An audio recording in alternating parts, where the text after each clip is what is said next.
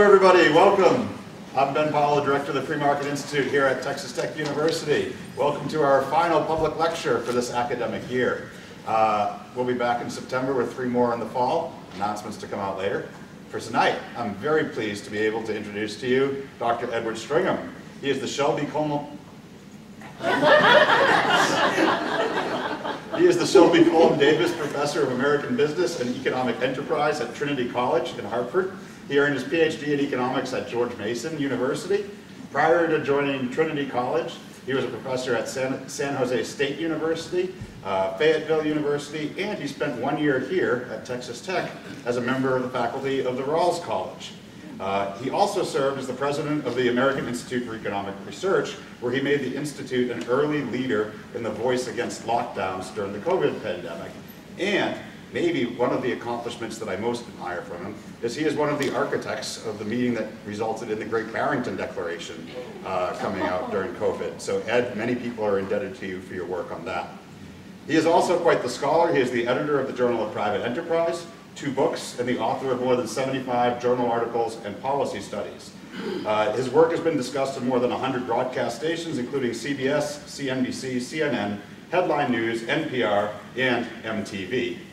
That must have been the alcohol stuff. Yeah. He has also appeared on BBC World, Bloomberg, CNBC, Fox, Fox Business, TD Ameritrade, Television, Yahoo Finance, and a bunch of other stuff.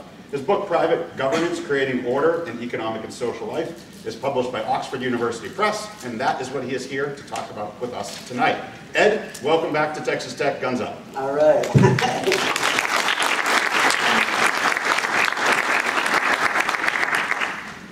Thank you so much, Professor Powell. It's really an honor to be here. I love Lubbock, and I love Texas Tech and the Free Market Institute, so I'm just thrilled to be here. I'm going to be talking about the best book of all time, Private Governance by Edward Stringham. And the main theme of the book is that everyday, ordinary people, entrepreneurs, solve problems in ways much more effectively than the bureaucrats. Entrepreneurs, everyday people, solve problems much more effectively than the bureaucrats. So I'm going to be going through and talking about some examples where people think that the bureaucrats, the politicians, are the ones to solve the problem. And I'm going to be focusing on how, in reality, it's actually done privately rather than through the government. So a big question in society when everyone says, oh, we need regulation, we need people overseeing markets, we need people in control of business, is they say without the regulators, without all of these government officials, markets are going to result in all sorts of problems, including fraud. And what I'm going to do is give some examples from history and modern times to show that actually entrepreneurs are way more effective at this than most people assume. So in economic lingo, don't worry if you haven't heard this term, but there's this idea that there's a prisoner's dilemma all around us. The story says 2 prisoners get arrested, and if they both are quiet, they're better off, but they both have an incentive to cheat, they rat on each other, and they both end up worse off. And the theory is society is like this. Even though both people would be better off cooperating, each person wants to cheat the other person, and when everybody wants to cheat the other person, everybody is worse off. And according to this theory, that's when you need the regulator. You need 911. Okay, I'm going to come in to save the problem.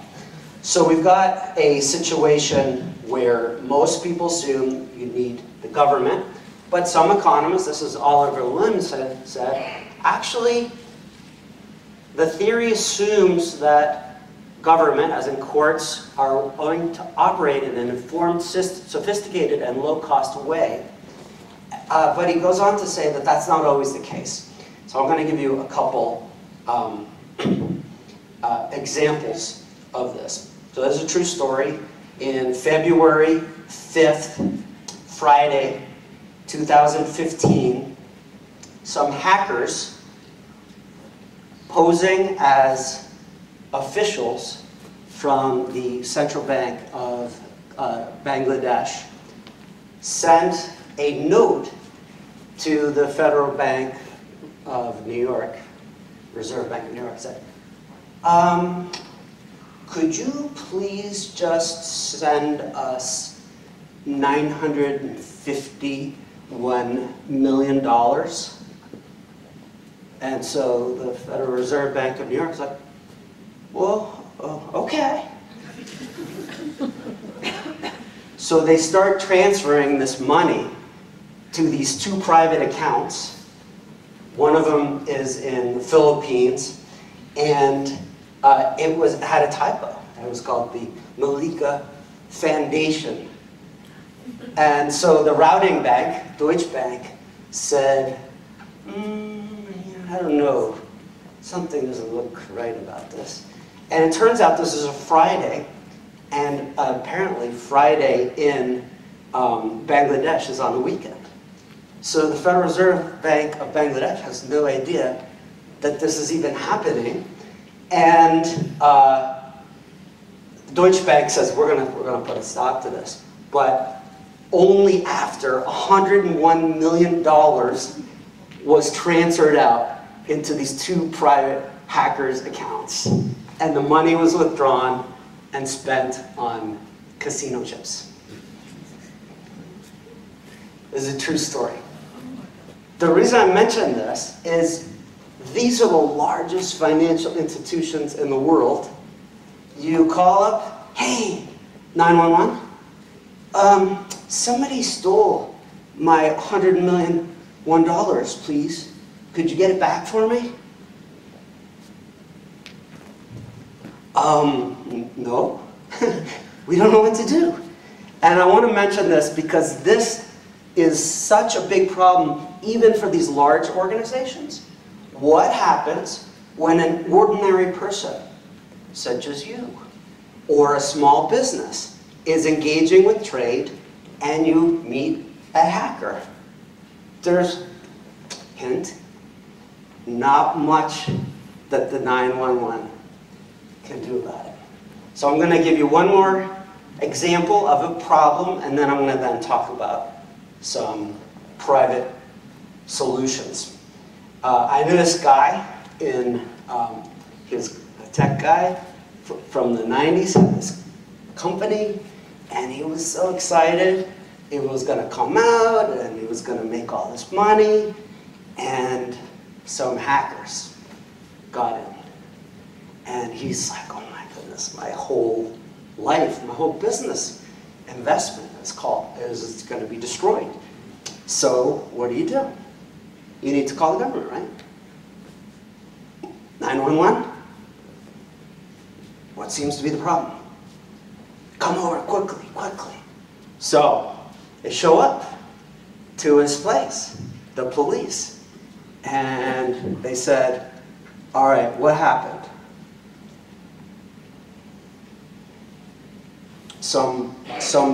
Somebody broke into my computer.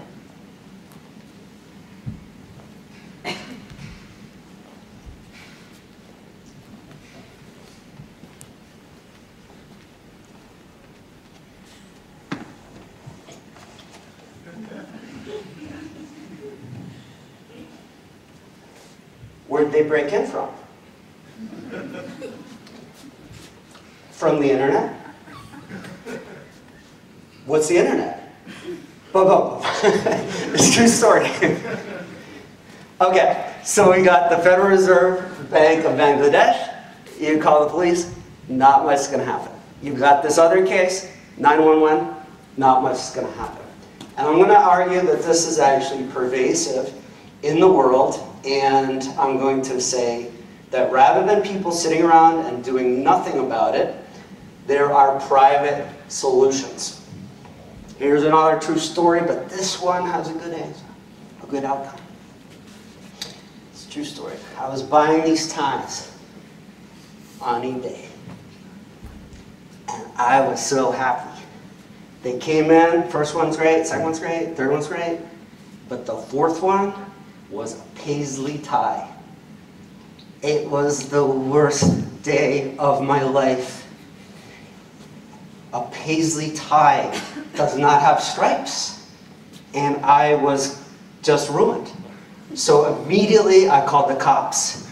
I said, 911, you gotta get that guy. He's sending me the wrong ties. I paid $40 for these ties, and one was wrong. And the cops were like, okay, we're here. We're on the scene, and we're gonna do that. Okay, most of the story's true, but the last part's not true. What did I do? You know what I did. What did I actually do? One of the students here. Did I call the cops? Who did I call? Okay, that's a good solution. One option is the credit card company. That's a really good solution. And before you call them, there's somebody else you can call. eBay. The eBay Corporation, yeah! Private governance, private rules. The entrepreneurs are on the case already. So in the case of eBay, we can think about this as a store, but we can also think about this as a club that is helping bring together buyers and sellers to make sure commerce works properly. And so in my case, I don't even think they had to have a big review of it. They said, did the party respond? I said no, and within minutes, I got my $10 back. Yeah! I want to highlight that because the cost of having a trial in most countries is hundreds and hundreds of days. The cost of even just having a 1 hour conversation with a lawyer, hundreds of dollars. So you can't rely on the legal system. And so now we have a private club to make sure that both people are happy with the system. We've got the rating system, which you all use with Uber and Lyft and all these other websites, where you say, yes, this person is a good person, and in the very small cases that it doesn't work out, you get to call eBay. eBay is there to answer my call whenever I want. And then, every once in a while, you have a bigger problem. And that's where you get really upset at Ben Powell. This is my last story, true story about Ben Powell. But he moved out of San Jose State, and then a year later I moved out of San Jose State. I said, Ben, do you have any movers to recommend? Foolishly, I took his advice. So these people came over like, oh yeah, it's fine. Don't worry about it. It'll be $1,300. It's fine. Don't worry about it. And then they got all my furniture and like, $9,000. So who do I call? American Express. So American Express was able to then come in and adjudicate my situation that Ben Powell got me into. Don't take moving advice from Dr. Benjamin Powell. It cost me the kickback, man. All right, so I'm just going to show a couple graphs, and then I'll show you a couple other historical examples to show that this is actually a very common situation that we can think about private parties coming in to solve problems economically, using the profit motive rather than the regulatory motive. So my professor, James Buchanan, won the Nobel Prize in '86, and he had this idea, it was called the economic theory of clubs, and he said most things we think about the government doing, and you assume everybody in society must do it together through the government. He said most things we can think about as a club good, and a club good is something that can be solved at a smaller level. So just because I have a problem, it doesn't mean the FBI is going to be there to help me. We can solve things on a much lower level. He also had this idea where we can think about rules having costs and benefits. And we want to have not too many rules, but the right number of rules. So for those of you who have studied economics, we can just think about marginal cost of rules. If there's too many, they go up. Marginal benefits of rules can go down. And like everything in markets, private parties have an incentive to not do more of something than you want. You want to have an incentive to do the right amount of something that you want. And so I'm going to go through and just give you some small examples of private people, for-profit, solving issues that we always assume the government must do. So I was sending some money over the internet yesterday, and joke. There's just so much that can go wrong over the internet, and the dollar value of these losses is usually much smaller than the cost of recovering them through the court system. And a great example of a private solution is our friends Peter Thiel and Elon Musk. So they created PayPal in the late 1990s, and it was originally sending money through the Palm Pilots, then through the emails, and they didn't know that there was going to be so much fraud. They were overwhelmed with the amount of fraud. And very similar to the examples I gave before, they were hit by these international crime syndicates, where some people would get the stolen password, get control of the account, then they would sell that to somebody else who would then utilize that account. And so, and a lot of these people were international. And one of the people they figured out who's stealing from them was in Kyrgyzstan. And they, true story, again, they called up the FBI, and the FBI office of San Jose and the FBI office of San Francisco had a dispute with each other. Okay, which one of us has jurisdiction over Kyrgyzstan? Guess what? It didn't work. So instead of them just dealing with the losses, they said, let's program a predictive analytic system to see whether we think a transaction is legitimate or not. So they used the first commercial version of CAPTCHA, which we all know now. Have to click on something, make sure you're not a robot, and then they would assign probabilities. This, by the way, your banks right now are doing that for you as we speak. If there's a fraudulent charge on your card right now, it's going to be declined because they say, no, you are listening to Edward Stringham's talk on private governance. We know that you're not making this fraudulent charge. So each time you make a transaction, your bank assigns a probability to whether it's you or not. And every once in a while, they guess wrongly. You have to call them up and say, no, that was me. But in most cases, it works well because they want to make sure that transactions are financed as the way you want them to, and not financed the way the fraudster wants them to. So PayPal was very much of an innovator in these regards in early time. They solved the problem of fraud before fraud existed, before it occurred.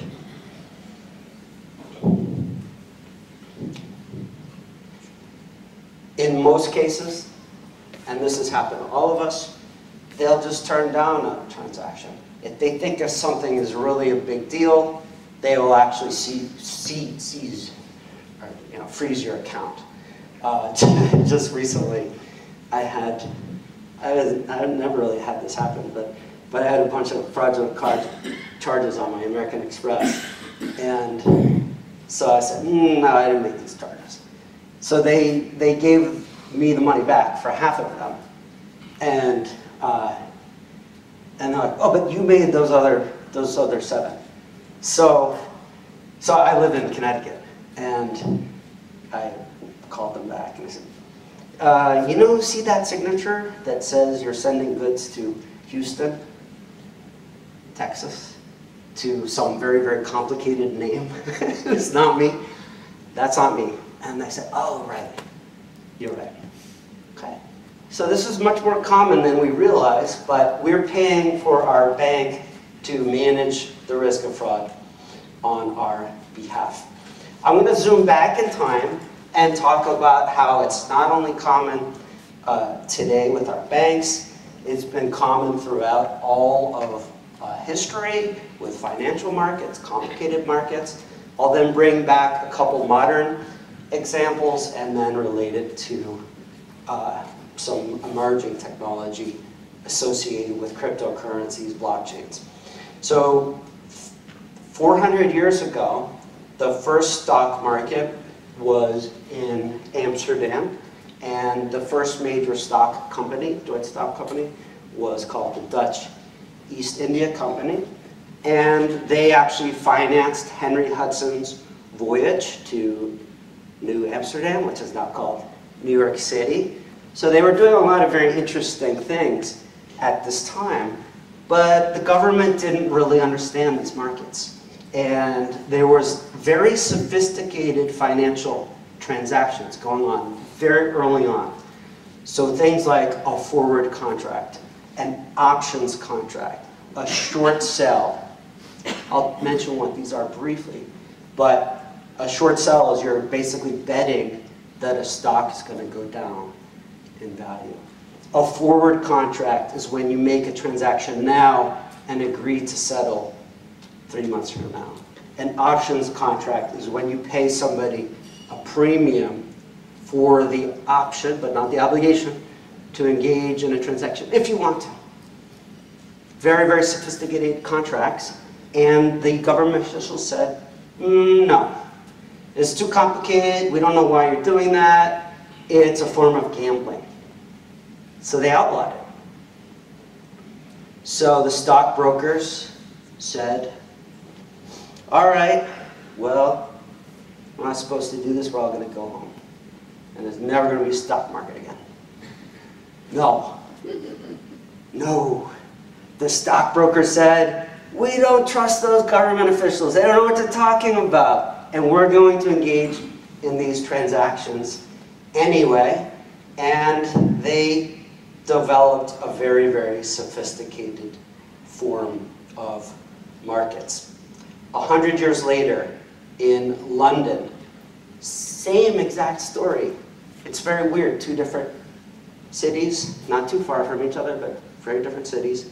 They basically had the exact same thing happen, and the stockbrokers were blamed. Businesses, this always happens, by the way.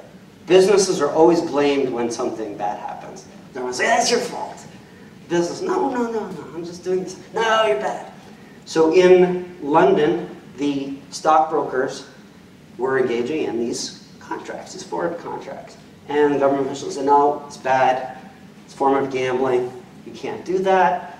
And so they got kicked out of the Royal Exchange. So in London, the stockbrokers said, okay, fine, we're never going to have the stock market developed ever again. No, they said, we're going to do it anyway. The private parties had better insight about financial markets than the regulators, and they said, we're going to trade anyway. And they ended up meeting in coffee houses. Garraway's coffee house, Jonathan's coffee house. And they started making more and more sophisticated transactions, even though the transactions were not enforceable in the courts of law. I'll just give a quick quote from Adam Smith, the first famous economist, and then I'll give a couple other examples. But he says this.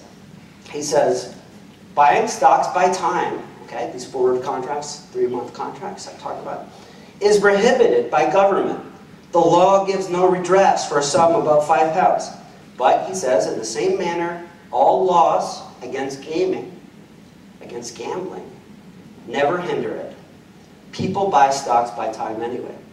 He says, yet, even though it's enforceable, all the great sums that are lost are punctually paid. So think about this. I've heard some kids these days are into gambling. Sometimes illegal gambling. How do you get your money if you make an illegal bet, or whoever you're betting with? How do you make sure that you're going to get paid? Well, Adam Smith, the first famous economist, says people who gamble must keep their credit. Credit means trustworthiness. He says, else nobody will deal with them. It's quite the same for stock jobbing, trading in stocks. They who do not keep their credit will be turned out, and in the language of Change Alley, so stock exchange, be called lame duck. So that's actually the origin of the word, if you've heard this term, lame duck. They'd kick you out of the coffee house, and you'd have to waddle out of the coffee house. If you want to be a good member, you have to be reliable. And so he says, why? It's reducible to self-interest. That general principle which regulates the actions of every man, and which leads men to act in a certain manner from views of advantage. A dealer, okay, in this case the stockbroker, is afraid of losing his character and is scrupulous in observing every engagement. When a person makes 20 contracts in a day, he cannot gain so much by endeavoring to impose, to cheat, on his neighbors as the very appearance of a cheat would make him lose. So think about that when you interact with your Uber driver or your Lyft driver. They could just drop you off in the wrong neighborhood, and there's not much that you could do. But because the system has a reputation mechanism, the same way that eBay does, the same way that the London Stock Exchange did, everybody wants to be an upstanding business person. They want to retain business, be upstanding. And it's a poor profit system that encourages this, that you don't see among the bureaucrats. Other examples of this, you've got Lloyd's of London, famous insurance markets evolved out of Lloyd's Coffee House. In Boston, Shawmut Bank used to be Old Exchange Coffee House. In New York, we'll talk about that in a second, precursor to the New York Stock Exchange, Tontine Tavern and Coffee House, Dublin Stock Exchange, Sotheby's art markets, Christie's art markets, also coming out of coffee houses.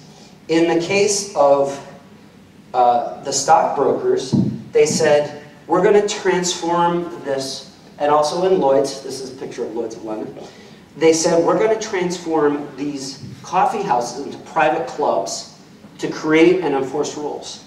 They said, the law of the land is not enough for all of us. We're going to have our own rules to enforce among members of the club. So if anybody's ever been to a country club or seen a country club, I have all these rules. You can't be poorly dressed in the country club. You can't have your arms exposed in the country club. It's a violation of the rules. But they do that to make sure that everybody there is following the rules. And in these stock markets and in these insurance markets, they said, if you want to be a member, you can't default on your contract. They eventually turned these private coffee houses into private clubs. This was called, well, not this one.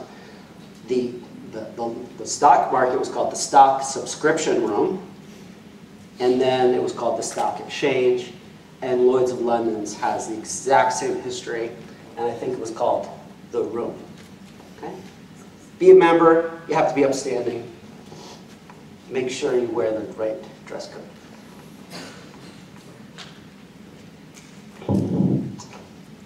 New York City, Tontine Tavern and Coffee House. This is right on the western part of Wall Street. And just a few blocks away to the east is now where the New York Stock Exchange is. The Tontine Tavern and Coffee House had a, we could call it, a constitution. My friends, Professor Salter and Professor Young and I always have this debate. I don't like that term, constitution. It's confusing to me. But these people, literally, private clubs, had a constitution of rules and regulations. If you want to be a member of the Tauntaun Tavern and Coffee House, you have to agree to following rules. No standing on tables. No swearing. No defaulting on your contracts. Those are some of the ones that I can remember. Modern times, this has continued on for the last 150 years. I'll mention a couple other ones, even more sophisticated markets, and talk about futures exchange. Futures exchange is very interesting. You go to someone and you say, I'd like to make a contract to buy something 3 months from now. So a lot of airlines will do this. Southwest famously said, we're going to buy our oil for our flights 6 months in advance, and it's a hedge against risk. If the price of oil goes up, they've already purchased the contracts. And so it's good for both parties, for Southwest in that case, or the other parties making the other side of the deal. Okay, maybe they've not made the right choice here, but maybe they've made the right choice there. But at any given moment, somebody else might say, oh, hey, Southwest, I don't remember making that contract. I know I said I'd give you all that oil at the lower price, but now the price is up, I don't remember that. And so these are futures traders. Would you feel comfortable going up to this guy and say, where's my oil? You just agreed to sell me, Southwest, all this oil. He's like, no! I don't even wear the right clothing. Well, actually, there's this cool thing, and it's called Private Governance. Great book, by the way. You should send it to all of your nieces and nephews. It's my favorite book. When you make a contract at a futures exchange, he and I make this contract, but this is the coolest part. He and I are actually making independent contracts with the House, with the New York Mercantile Exchange, with the Chicago Board of Exchange. We are paying the exchange to assume counterparty default risk, and that guy disappears, I don't even have to see that person ever again. I have made the exchange with the exchange, he's made the exchange with the exchange, and the futures exchange, the commodities exchange, is being paid to manage counterparty default risk. And if he doesn't pay, he's gone. He gets a margin call, and he's kicked out of the club. Everyone who wants to stay in the club has to be a good member upstanding. All right, I'll give you a couple more quick examples. I've got 2 hours. 2 hours, 15 minutes. Some really neat things going on in financial markets, and this picture of New York, and there's some really amazing things. Asset-backed securities, collateralized loan collateralized loan, CDOs, and what happens is people bundle a bunch of loans together, and then they slice them up. They say, okay, here's the best ones, here's the worst ones. You can say somebody gets the income first, somebody gets the income last. It's all based on contract, and it's very, very complicated. And when something bad goes wrong, you call the government? No, you do not call the government. You call this great provider of private governance called International Swaps and Derivatives Association. They will take your call at any given time of the day. When AIG, this very large insurance company, was having difficulty meeting some of its obligations, ISDA said, you've got to up your collateral. In the case of Fannie Mae and Freddie Mac getting nationalized, that was qualified as a credit event. And so rather than everybody yelling at each other, ISDA had a very orderly determination of the market price of the value of what Freddie Mae and Fannie Mac owed on their bonds. And then they said to the insurers, here's how much you have to pay out on these things. So very complicated, orderly set of contracts. I've been talking about the financial markets, and because I think it's really interesting, but I want to say that this is not just about financial markets.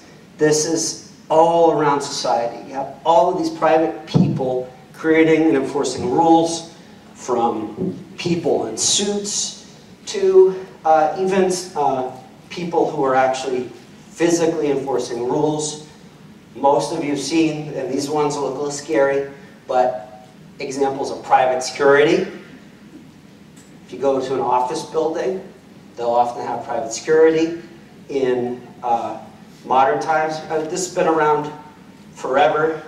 This is a picture of San Francisco during the gold rush. They did not have, basically, there was no government police in the very early times. And so they created these people called the San Francisco Patrol Special Police, and a restaurant would hire them to provide security. There were these roving criminal gangs called the Sydney Ducks, and they were threatening to burn an entire part of San Francisco. So they hired these people called the San Francisco Patrol Special Police. They're still in the charter of the city of San Francisco. And there was a really bad movie about them with Christian Slater, which I don't recommend. But it is about private police, so that's kind of cool. Here's a recent picture of the San Francisco Patrol Special Police. I'm going to mention another movie. This is from Netflix. I haven't seen it, so maybe somebody has seen it and can let me know. But this is a very interesting story. I'm going to get back to modern New York. There's this thing called the Depository Trust and Clearance Corporation. Anybody here owns a stock, any of your parents own a stock, any investment, they're held in, mostly it's electronic these days, an electronic vault of the Depository Trust and Clearing Corporation. And they settle basically all stock transactions. Most of them are all settled electronically since the 1970s. That's just the way it works. It's better.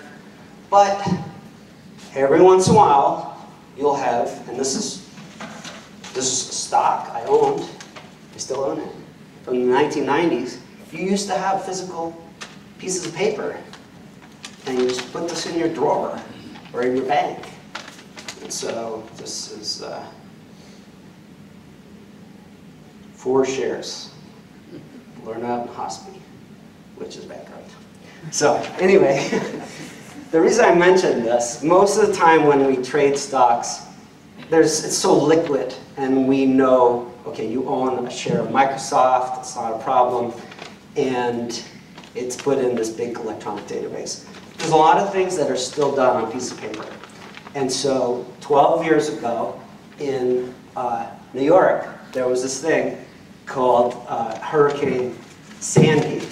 And I was living there at the time, and I was living in North Carolina as well, but I looked online and I saw a picture of the building next to me getting flooded. And I was like, oh no, New York's getting flooded. So I had to move out for 2 months. It's a true story. But meanwhile, Depository Trust and Clearing Corporation has most of their stocks in electronic databases, except they had 1.3 million paper certificates in a vault in Water Street in downtown New York. So they come to the vault the next day after the flood. Go down the stairs. Oh no, I think there's some water. Glug, glug, glug, glug, glug. 1.3 million paper certificates floating around in dirty salt water with mud, and oil, and whatever else is in this dirty river water. And Depository Trust and Clearing Corporation said, okay, we got to call the cops. The cops are here, they're going to save us. No, sorry, they didn't do that. They said, we're going to provide private governance. Private governance. So they got Brinks trucks to guard. They got freezer trucks to be on the street. They got all these people to take up the sopping wet pieces of paper, put them in freezer trucks. Apparently, when you have frozen paper, it stops deteriorating, and then you can use dry ice to get rid of the water somehow. And that preserves the paper, then you put chemicals on the paper to make sure it doesn't deteriorate. So they got all these trucks, shipped it down to Texas under armed guards by the Brinks. So this is a super cool example of private parties solving problems that other people thought didn't know about. So we paid Depository Trust and Clearing Corporation to do this for us without us knowing about it. Now, here's the movie. I haven't seen this. It's fictional. And they said that there was a big heist where there actually wasn't. So this is this new Netflix thing. Has anybody heard about this? I guess it's terrible. Don't watch it. I haven't seen it. But apparently in this TV show on Netflix, there are all these bad guys and they pull off the $60 billion heist. But that didn't actually happen in real life because there's private governance, private rules and regulations. Now, guess who in modern times is heavily invested in new ways of keeping track of certificates? Depository Trust and Clearing Corporation is a big investor in blockchain, technology, smart contracts. For anybody who follows this, a blockchain, first one was with Bitcoin, and the next big one was with Ethereum, but they're keeping huge amounts of databases to make sure they can try and figure out who owns what. And I've been into Bitcoin for a long time for whatever reason, and I always thought this was really interesting, neat little thing. But then I remember in 2014, I was chatting with a friend, and my friend worked for Depository Trust and Clearing Corporation, and asked me, what do you think about blockchain? I said, that's so cool. This old company is now using this modern technology to make sure people have what they're owed. There's something called a smart contract, and I will wrap up soon, I promise. But a smart contract basically says, here's where somebody owns something, and then if something changes, if conditions X, Y, Z are met, we're going to have the algorithm transfer the certificate from one person to the other party, and it's all settled electronically using algorithms and the blockchains. All right, so I'll wrap up. The main lesson I want to say is when there's money at stake, private parties like PayPal, all these other ones we've been talking about, have an incentive to make sure that we have what we are supposed to have, and so whenever there's a problem, there's a profit opportunity from solving that. Private governance, private rules and regulations, what I've been talking about today is actually pervasive. Every single one of us here has a contract right now with our cell phone company, our credit card company, and we're hiring them, including arbitration, to make sure we're all happy, to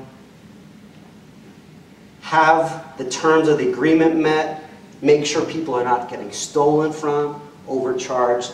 It's everywhere in history and in modern times. And there's many different types of private rules and regulations that we don't even know about because they're so successful. You can deal with people you know. You can deal with honest people. You can have reputation mechanisms. And so when you get into the Uber and the Lyft, you could know that party, it could be a friend, or it could be a random stranger. But as long as the private rules and regulations are working properly, you're going to get there in a safe and fair manner. So I will stop there and just say that even though the government says they're there to help us, they're there to make sure that we're safe. In all cases that I can think of, there are always private people making sure that everybody has what they want. For profit. Thank you very much.